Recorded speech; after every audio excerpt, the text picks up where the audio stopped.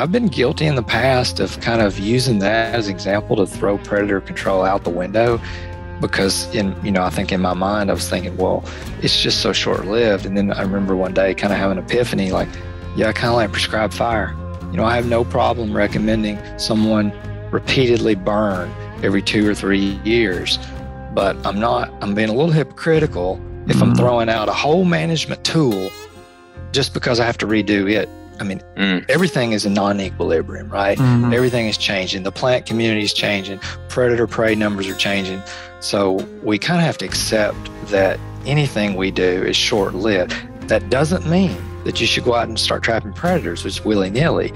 But I do think it means that you have to think about all these practices as, am I able and willing to maintain this over time?